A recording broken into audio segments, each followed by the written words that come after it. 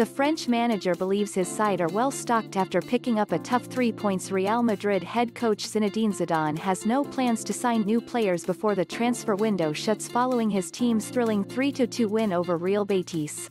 Sergio Ramos scored a late penalty as La Liga champions Madrid claimed their first win of the 2020-21 season at 10-man Betis on Saturday.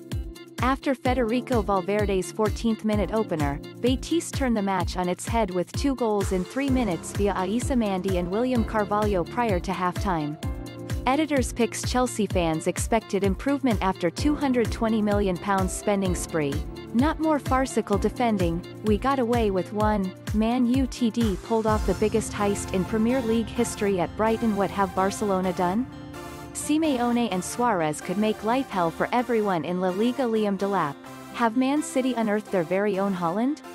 Barcelona-owned Emerson scored an own goal 3 minutes into the second half before being sent off with 23 minutes remaining, and Madrid made the most of their numerical advantage when Ramos converted an 82nd-minute penalty. Zidane was asked about Madrid's transfer activity pre-game, with the Spanish giants quiet since the market reopened, having allowed the likes of Gareth Bale, James Rodriguez and Brahim Diaz to leave. Quizzed again on possible new signings post-match, Zidane told reporters, "No. We spoke about this before. I'm happy with the squad that I've got. We are what we are and we're going to try to have a successful season." Reflecting on the match itself following Madrid's goalless draw against Real Sociedad in their season opener, Zidane said, "When you're behind it's difficult to change the dynamics of the game, but we managed it today. It's crucial to do that every once in a while.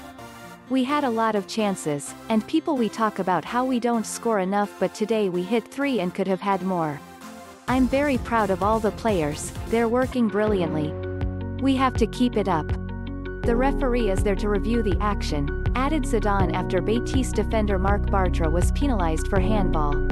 "I think that in the end it's just what happened. He's in charge.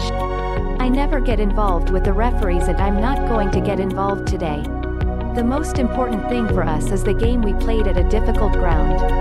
We can be happy with the work done, we had to work hard for it and we managed to take all 3 points, which is the most important thing.